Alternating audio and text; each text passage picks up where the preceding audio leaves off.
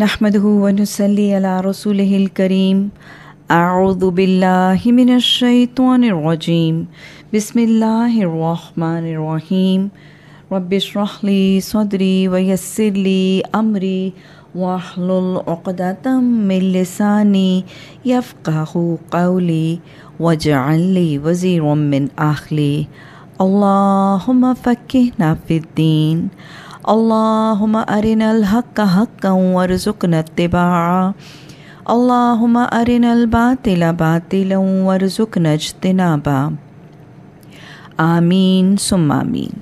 Assalamu alaikum wa rahmatullahi wa barakatuhu. Today we will start with our discussion of Surah Al-Baqarah, verse 62.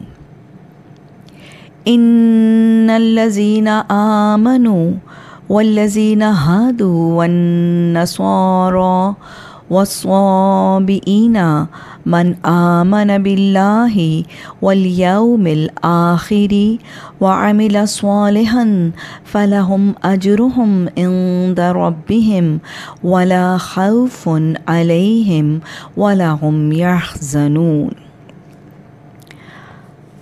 Allah says, indeed, those who believed and those who were the Jews or the Christians or Sabaean before Prophet ﷺ, those among them who believed in Allah and the last day and did what? The second thing, did righteousness, will have the reward. And what will be the reward with their Lord?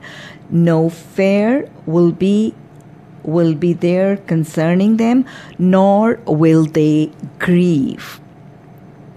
Now in this verse, Allah subhanahu wa ta'ala is mentioning and talking about three religious groups and is talking about their status on the day of judgment. The three groups are Hadu, the people who call themselves the Jews. Now remember that religion, or all the religions which were brought and taught by the prophets, was always Islam. Followers of all the prophets call themselves what? As mentioned in Quran, نَحْنُ لَهُ مُسْلِمُونَ, that we are what? We are named as Muslims. So the followers of Hazrat Musa alayhi salam, they had created this name of Yahud or Jews themselves. There was no such name suggested by their prophet or in their book. No such name was used to address them in Torah or the Old Testament. So it was a self-created, a fabricated, an innovative name they had created for themselves. The second, Allah is talking about Nasara. They are the helpers of the Christians. This also was a name they had started themselves. No such name was used for the followers of Hazrat Isa alayhi salam in the New Testament or in Injil. They believed in Hazrat Isa alayhi salam, and when Hazrat Isa alayhi salam, he called out for help to preach, to spread the teachings of Allah, and for the implementation of the message of Allah, Hazrat Isa alayhi salam called, Man answari ilallah, who out of you will be helpers for me in the path of Allah? Then it is these followers of Hazrat Isa alayhi salam, who replied and who reciprocated by saying, Nahnu answarullah, that we will be the helpers of Allah. We will help the Prophet of Allah. So, because of this, they called back, and because they helped Hazrat Isa alayhi salam, they started calling themselves as helpers. Because Answar, the root word is Nun Swadra, and Nasra means help. So, Naswara means the helpers. The third group Allah is talking about and referring about is the Sabaean. Now, who are the Sabaean? They are the fire worshippers or certain people say that they are the people who worship the suns or the stars. And the people in Makkah and the Quraysh in Makkah, they thought and they labeled the people who had abandoned the religion of their ancestors, they were labeled as Sabaean. And by this reference of definition of Sabaean, the people in Makkah, they called Prophet ﷺ as a Sabi also, because they thought that he had left the religion of Hazrat Ibrahim alayhi salam, and he had left the religion of their ancestors, and that is why they called Prophet ﷺ as a Swabi. And you know what?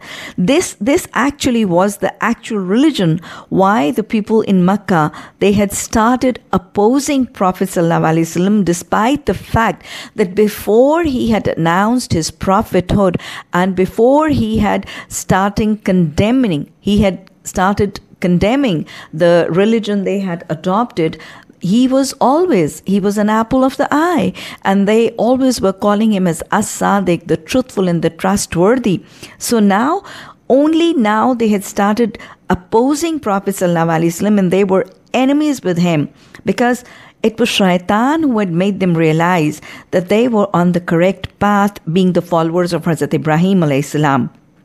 Because we know that they had made so many changes in the teachings of Hazrat Ibrahim alayhi salam's teachings, and they were the religion which they were practicing at the time of prophethood of Prophet ﷺ was no longer the religion which was taught to them by Hazrat Ibrahim alayhi salam, but still they thought that they were on the religion of Hazrat Ibrahim alayhi salam.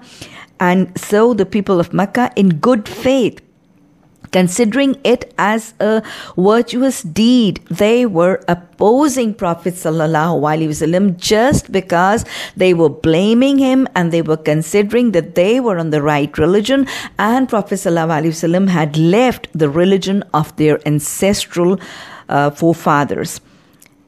Shaitan had made them believe that what they were doing in fighting and opposing Prophet ﷺ was perfectly right thing to do under the situation. So you see, this is Shaitan. This is Shaitan, and this is how he manages to misguide people. And this is how he makes such a major sin look like a virtuous deeds. That is why we need to be extremely sensitive. We need to be extremely sensitive continuously against the attacks and the tactics of Shaitan. Frequent recitation of A'udhu Billahi Minash Shaitanir Rajim and frequent recitation of the Quranic supplication, Rabbi A'udhu Bika Min Hamazati Shayateen wa A'udhu Bika Rabbi An Yakhzaruni. We need to be continuously alert and mindful for ourselves and our children regarding the attack of Shaitan. Shaitan, who out of sheer enmity to the children of Adam alayhi salam, he announced in the dialogue with Allah that I will divert, I will distract, and I will misguide them from the path of Jannah. That is why Shaitan has been announced as, Allah says, إِنَّهُ لَكُمْ عَدُوٌّ مُبِينٌ. There is absolutely no doubt that he is an open enemy for you all. So now in this verse, Allah subhanahu wa ta'ala has talked about three groups. And Allah says that among them who do two things, that is, they do what? They are what? Man amana billah, that they have faith in Allah and the day of judgment. And the second thing is wa amila salihan, they do virtuous and righteous deeds. When they do these two things, having faith and doing virtuous deeds, they will be rewarded with what? And the result will be what? Two results. وَلَا خَوْفٌ عَلَيْهِمْ وَلَا هُمْ يَحْزَنُونَ. That there will be no fear for them, and they will not grieve also when? On the day of judgment. So, from here, I would want to talk about a topic which is very frequently asked as a question. Very frequently people ask that what does the Quran say about the forgiveness of the people of the book? What will they be forgiven on the day of the judgment? Or will the Jews and the Christians, will they be subjected to the torments on the day of judgment? So what we gather from this verse is, what Allah is saying in this verse is that the Jews and the Christians will be forgiven. But you see that in all the verses of the Quran, most of the verses of Quran, Allah subhanahu wa ta'ala has labeled the Jews and the Christians as disbelievers. And they have been mentioned and they have been promised torments like the inmates of hellfire. So what is this? Is there a contradiction in Quran? There can't be. There can't be a contradiction in Quran, and there never is a contradiction in Quran. So how do we explain and relate this verse and the rest of the verses regarding the reward or the punishment of the people of the book? Now, to explain all this, I would want to revise that we all know that there are 5 articles of faith. 5 articles of faith being faith and belief in Allah, His angels, His books, His prophets, and in the day of judgment. And as far as the belief and the faith in the prophets and in the books is concerned, for the perfection and for the completion of this faith and belief in the prophets and in the books, we are all needed to what? We are all needed to believe in all the prophets and all the books. يُؤْمِنُونَ بِمَا أُنزِلَ إِلَيْكَ وَمَا أُنزِلَ مِنْ قَبْلِكَ. So, the faith and the belief will only be perfected and completed if the person having faith believes in all the prophets and all the books. Now, what was the state of affairs with the Jews? In fact, what is the current state of affairs with the Jews? The Jews, they believed in Hazrat Musa alayhi salam, and they believed in his book, Torah, that is the Old Testament. But they did not, even in the life of the Prophet sallallahu alaihi wasallam, and they still do not. They do not have belief and faith in Hazrat Isa alayhi salam and in Hazrat Musa alayhi salam. And they refuse to have faith and belief in the New Testament or Injil and the book revealed to Prophet ﷺ, that is Quran. So, their belief is not complete. Hence, according to most of the verses of Quran, there is no promise for their forgiveness or of Jannah.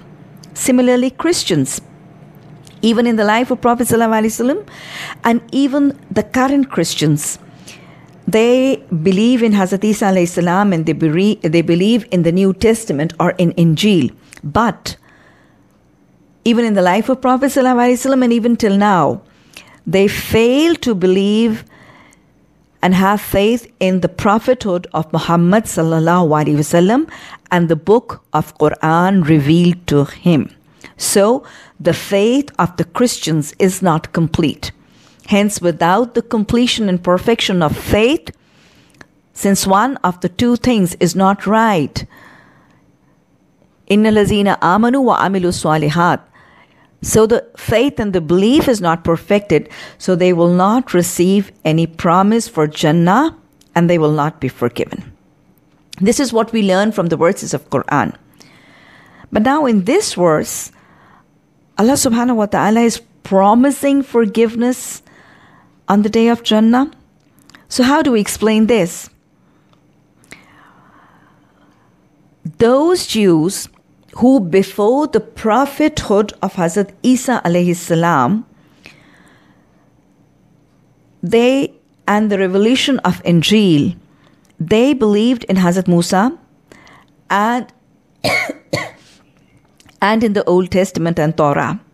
I repeat again, those Jews who before the prophethood of Hazrat Isa alayhi salam and before the revelation of Injil, they believed in Hazrat Musa alayhi salam and also in Torah, and they acted upon the teachings of Allah in Hazrat Musa alayhi salam and the Old Testament, and they did righteous deeds. Their faith was perfect. If they did righteous deeds, then those Jews will be forgiven and they will be saved from the torments of hellfire. Similarly, those Christians, all those Christians who believed in Hazrat Isa alayhi salam and in the book Injil revealed to him before the prophethood of Muhammad sallallahu alaihi wasallam and before the revelation of Quran, their faith was complete. Their belief was perfect. So if they obeyed the teachings of Allah and their prophet and their book, and according to the message of their verses, they did righteous deeds, then they have been promised Jannah. Because they did righteous deeds and their faith was perfect, so they have been offered and promised forgiveness and release from hellfire. So if I summarize in this verse, the verse mentions the forgiveness of the righteous Jews prior to the prophethood of Hazrat Isa alayhi salam, and the virtuous, obedient, righteous Christians prior to the prophethood of Muhammad sallallahu alaihi wasallam.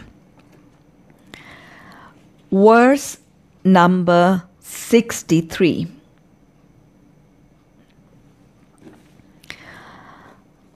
Allah subhanahu wa ta'ala says, وَإِذْ أَخَذْنَا مِيثَاقَكُمْ وَرَفَعْنَا فَوْقَكُمُ الطُّورَ خُذُوا مَا آتَيْنَاكُمْ بِقُوَّةٍ وَاذْكُرُوا مَا فِيهِ لَعَلَّكُمْ تَتَّقُونَ ثُمَّ تَوَلَّيْتُمْ مِنْ بَعْدِ ذَلِكَ فَلَوْلَا فَضْلُ اللَّهِ عَلَيْكُمْ وَرَحْمَتُهُ لَكُنْتُمْ مِنَ الْخَاسِرِينَ. Allah says, and recall when we took your covenant, O children of Israel, to abide by the Torah, and we raised over you the mount, saying, Take what we have given you, and take it how? Take it with determination. And do what? Remember what is in it, that perhaps you may become righteous. Now in this verse, number 63, Allah subhanahu wa ta'ala is reminding the Bani Israel, and especially the Jews of Medina and even the Jews till the day of judgment, reminding the people of Bani Israel of a covenant. Which covenant? When was it made? Who made it? With whom was it made? What was it about? What were the words of the covenant and how was it made? People of the Bani Israel and the followers of Hazrat Musa alayhi salam were forced to make this covenant with Allah subhanahu wa ta'ala. When? If I revise briefly, when with the blessings of Allah subhanahu wa ta'ala, Hazrat Musa alayhi salam and his followers, seeing the belief and seeing the righteous deeds of the people and the followers, Allah subhanahu wa ta'ala helped them and guided them and released them from the clutches of the cruel and the tyrant rulers and blessed them with freedom in the desert. They settled in the desert, and then they were showered with the blessings of Allah subhanahu wa ta'ala. They were given the clouds, and they were blessed with the 12 springs, and they were given the heavenly provisions to eat and to drink. And then they were thankless and they were ungrateful. And during this period, Allah subhanahu wa ta'ala, after settling them in the desert, and then showering their blessings, Allah subhanahu wa ta'ala called Hazrat Musa alayhi salam for 40 days meeting.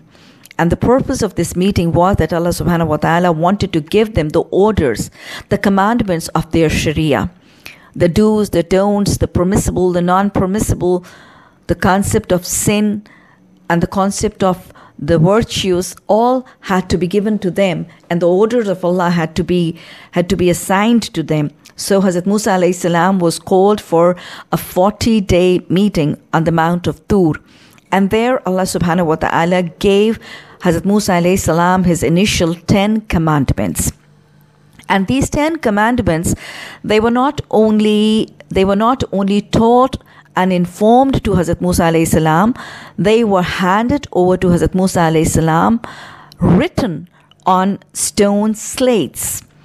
And it were these stone slates with the written 10 commandments of Allah subhanahu wa ta'ala that Hazrat Musa alayhi salam returned to his people in the desert from the Mount Tur. And then he asked them, he handed them over, he educated them with these 10 commandments of Allah subhanahu wa ta'ala, which we will be going through soon inshallah after the verse 83. And he asked them to have faith in them and have belief in them and to act according to them, and to accept these 10 commandments of Allah subhanahu wa ta'ala. And very obstinately and very stubbornly did the people of Bani Israel refuse to have faith, belief and obedience to these 10 commandments. These 10 commandments were handed over to Hazrat Musa alayhi salam, written on stone slates. Why? Because Allah subhanahu wa ta'ala was very well aware of the temperament of people of Bani Israel, how stubborn, how obstinate and how disobedient they were.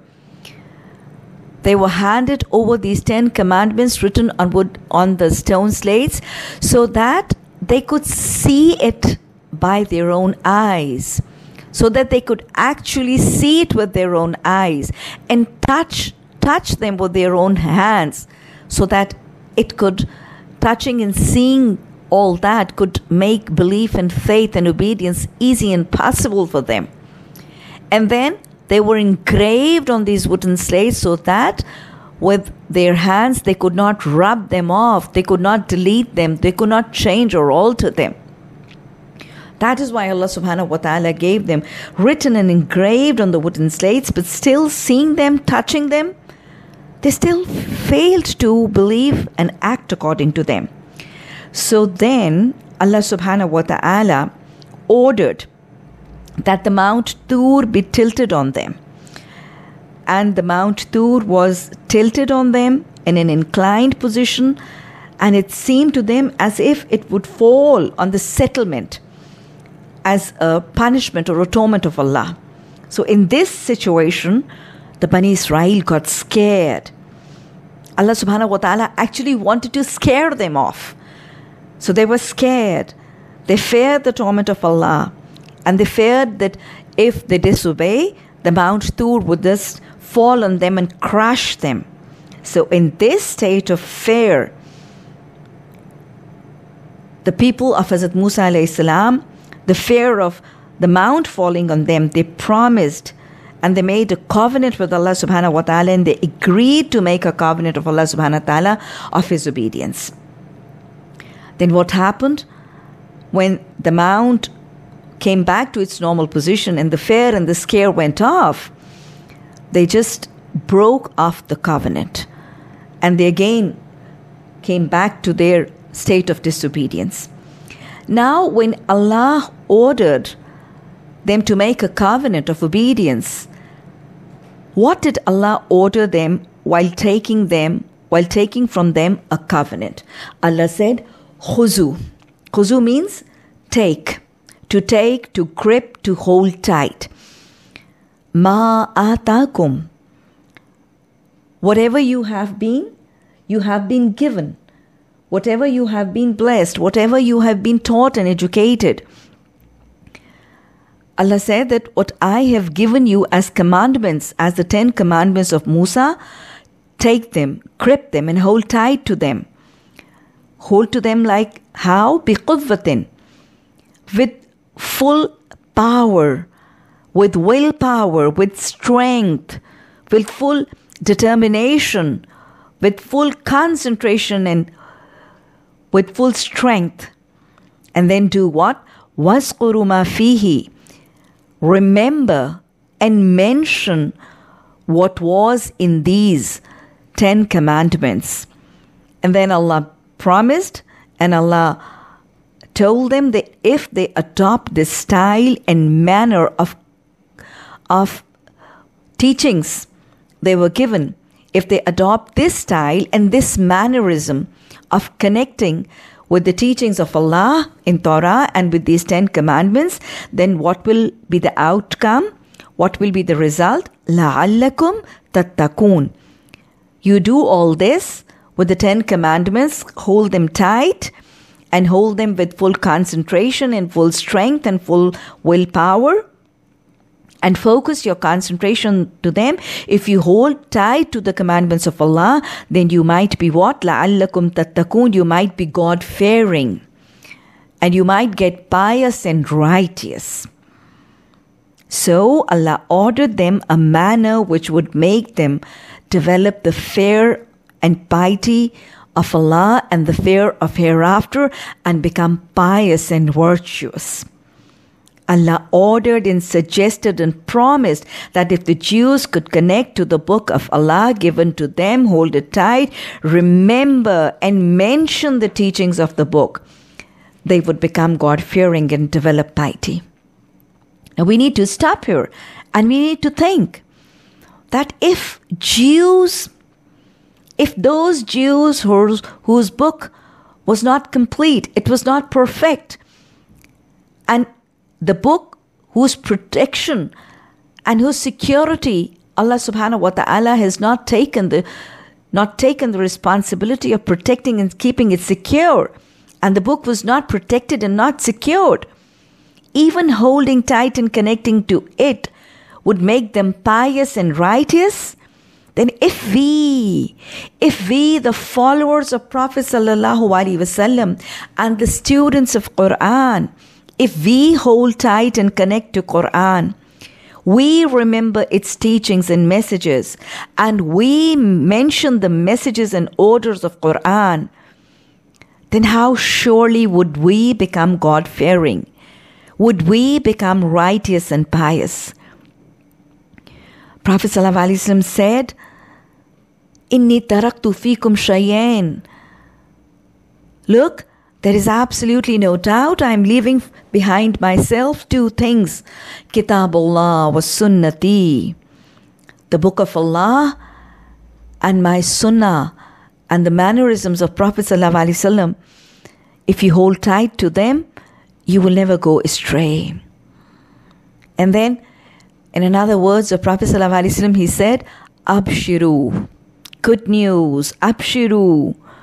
One hand of Quran and the book of Allah is in your hand, and the other hand and the other end is in the hands of Allah. If you hold tight to it, you will never lose the path. Which path? The path we've been asking for. ائِهْدِنَا الصِّرَاطَ الْمُسْتَقِيمَ. The path to Jannah. So revise. How do we need to connect to the Quran? بِقُوَّةٍ. With strength, with power, and with full concentration. Exactly the way we hold our precious and valuable and expensive commodities. Like I give you an example. If you are holding one of your French crystal bowls, or one of your Queen Anne dishes, how would you hold it? Just with one hand, letting it hang freely, dangling around? No. You would hold it with both your hands. Strongly, carefully, with intense concentration, not looking here and there, not being diverted, focusing and walking slowly and carefully. So that is exactly how we need to connect with the best book of Allah, the most expensive, the most precious, the most valuable thing we possess is Quran. So how do we need to connect to it? We need to make a strong bond. We need to be careful. We need to be focused. We need to concentrate while reading. And we do not need to look here and there, here and there. We need to hold the Quran with both our hands. This is the rope of Allah. And we don't have to hold the Quran with one hand, and with the second hand, we let the second hand free to accept the worldly orders, the customs of the family and the clans, the norms of the society, the rules and the regulations of the state which are contradictory to the Quran. Just holding to the Quran and Sunnah with one hand, and the rest of the hand we are taking the other things. No.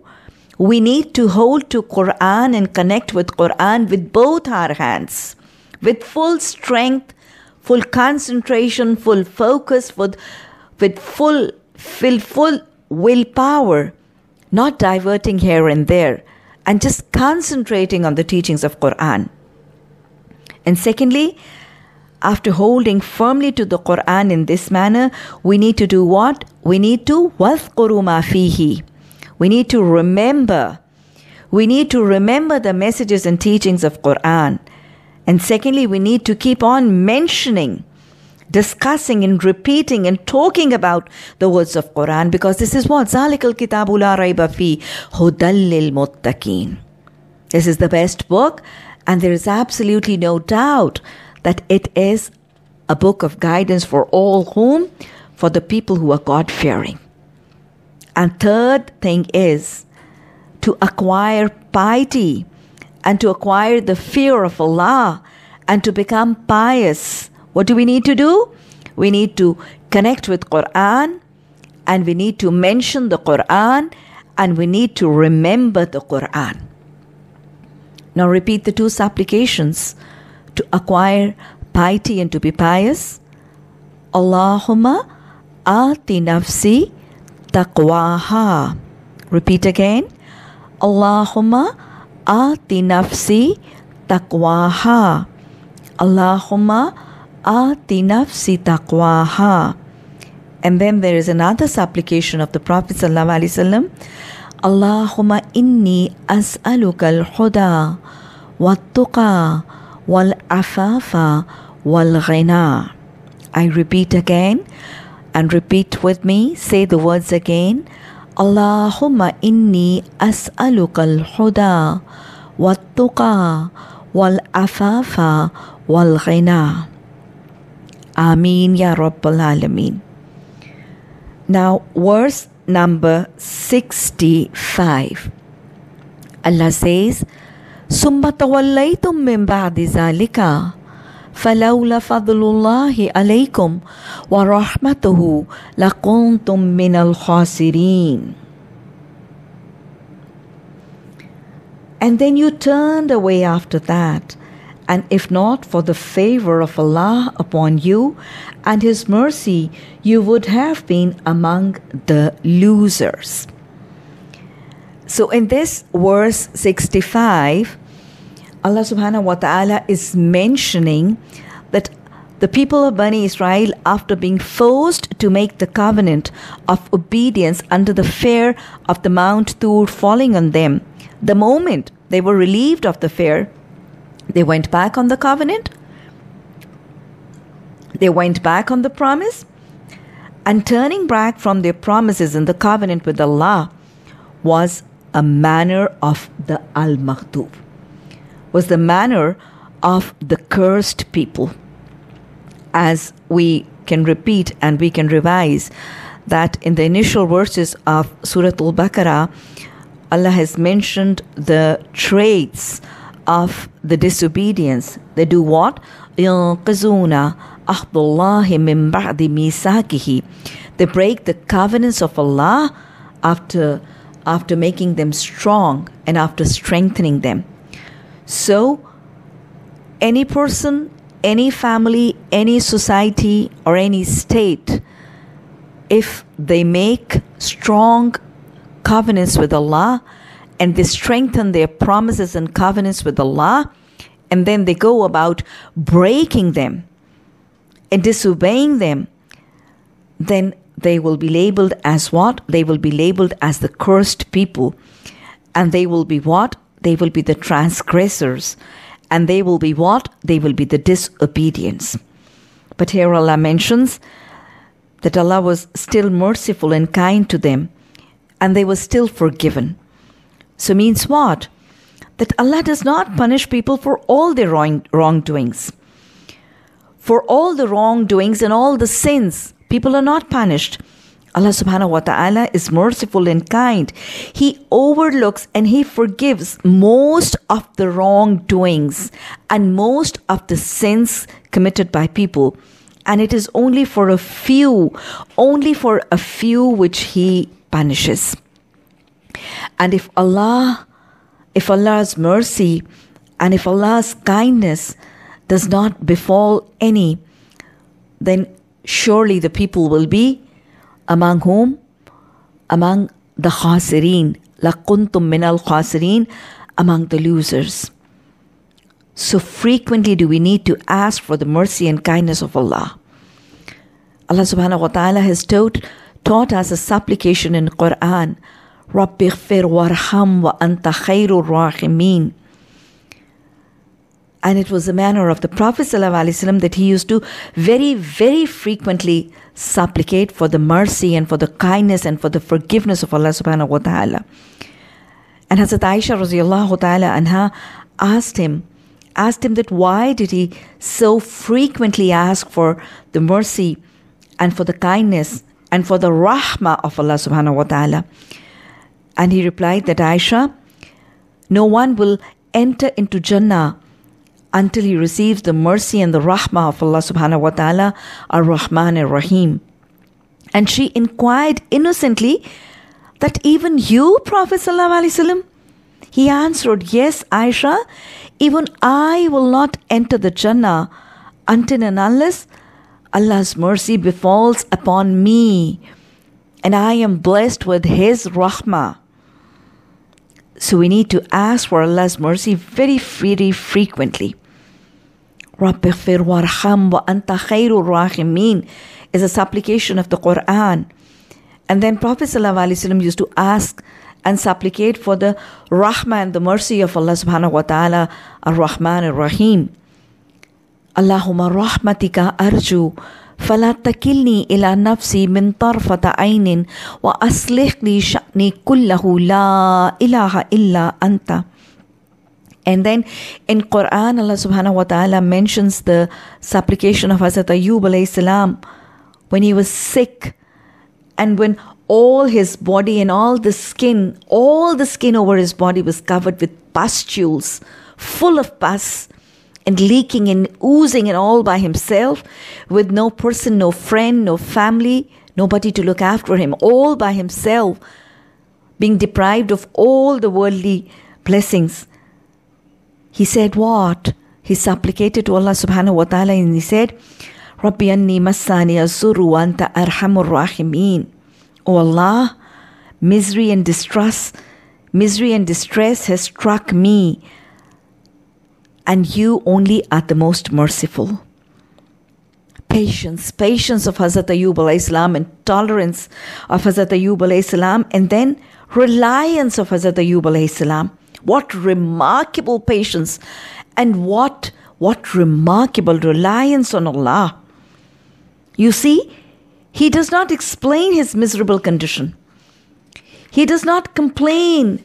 There is no explanation. There's no narration of what he is suffering and what he is going through. Because he just briefly says, I'm in distress and I'm in a miserable state. Because he knows that Allah is all seeing. He is all hearing. He is all knowing. What remarkable recognition of Allah. What superb reliance on Allah. So this is a Quranic supplication. And this is the dua of a prophet which was heard and granted. Allah subhanahu wa ta'ala sent an angel to Hazrat Ayyub alayhi salam, and then a fountain just came up, and Hazrat Ayyub alayhi salam was asked to bathe in the water, and all the skin ailment was cured. So this is a supplication mentioned in Quran. It is a supplication of Hazrat Ayyub alayhi salam, which was heard, which was granted, which was accepted. So in any forms of illness, any state of distress, or any miserable condition, we can make this dua.